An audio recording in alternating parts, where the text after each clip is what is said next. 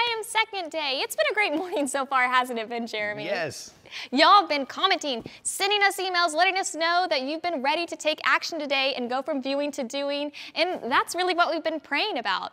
So if you've been sharing the films with someone, shared your story with someone, or hopefully took the step to share the gospel, then please let us know at social at IamSecond or go to IamSecond.com because we really want to keep hearing from you.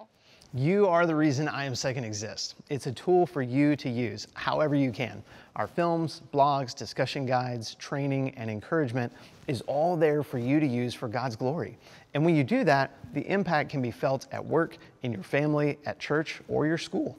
Let's dig a little deeper into the school impact. I know it's been a while since we've been in school, but John Humphrey has a special guest with him today who has been, for the last 14 years, using I Am Second tools at the school where she teaches. John, introduce us to Darla. Yes, Christina, joining us here in the Hope Center lobby set is the legendary Darla Hinchey. And I say legendary because Darla Hinchey has been teaching business classes as a teacher at Denton Guyer High School now for multiple years, but for the last 12 years, she has been the sponsor of the I Am Second Club. Darla, thanks for being here. Sure. And tell us how you got involved in the first place to be the sponsor of an I Am Second Club at Denton Guyer. Well, it wasn't my plan, that is for sure. I was in a Bible study one summer with a coworker, a teacher friend of mine, and she said that some students had come to her and asked about starting a Bible study group and that she was going to help them get that going and asked if I would assist her. So I said I would, and that was kind of the first commitment I'd ever made to combining my spiritual life into my career. And so that was kind of a big step for me. But through that summer, as we continued to study together, she decided she was not going to return to the teaching career. And so then all of a sudden, it became my group to begin and get going. And so that I just kind of inherited it from her. And it has truly been a blessing. It's in so many ways. And so how did the I Am Second theme and tools and resources get included into this club?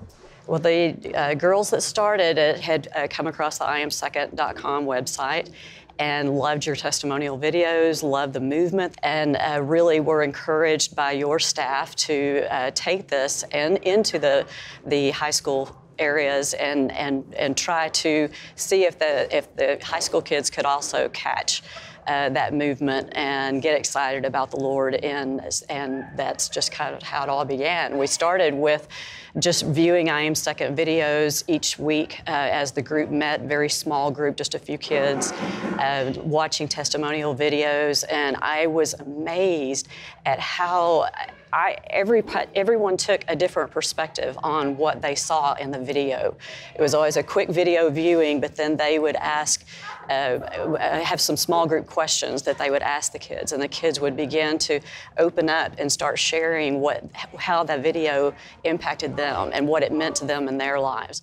And the kids became more and more bold with their sharing each week, and they began to invite other friends, and the group began to grow. And through that first year, it went from just a handful of students to dozens and dozens and dozens, and has continued to grow in that way over the years. How has it continued for 12 years? I mean, it's not only you that's involved there. You can't make it continue. So how does it go? It's all about the kids. As the students grew up through their high school years, I saw the mentoring and the discipleship that began to take place from the older students that would see the younger kids begin to attend the meetings, not really even knowing the Lord and not really even having a walk with the Lord. They began to read the Bible and study the Bible and have that discipleship really poured into them on a weekly basis. I could see the growth in the individuals, and that continued year after year. As those younger ones grew up, they did the same mentorship as they got older into the younger kids. And it continues to exponentially grow in the depth of their spirituality. You get people that come back to to visit you and to visit the club. So tell me about those type of visits when those that are in college or maybe have even graduated college and are out having families now. We just had this happen. The first meeting we had of the spring semester a few weeks ago, our president from last year, the girl that ran I Am Second last year, she returned from Texas A&M to speak as our kickoff meeting for 2024. And she just was sharing about the impact that I Am Second made on her during all of that time as she grew in her faith and grew in her leadership skills through I Am Second servanthood. And then when she moved on to college, she immediately sought out the same type of a situation at the college level. She's very involved in a discipleship group there on campus at her college, and is continuing to serve and immediately sought out a church, is serving in our church, is serving at the Christian group there on her campus, and just is continuing to glorify God in everything she does, and seeking out and seeing the goodness of God in her life just exponentially each year as she continues to grow. Now, I've been to your classroom, and it is chock full of mementos and things on the wall from all those 12 years. Tell me about what you have chosen to do with all those mementos. Well, the first year when the initial girls graduated, and I knew how special that was, that they were called to begin something that I could definitely see a future in, I created a collage picture of all of the main events that had happened that year and how they had poured into the group, and gave it to them as a senior gift before they graduated and left. And so I have continued to do that over the 12 years that this has been continuing.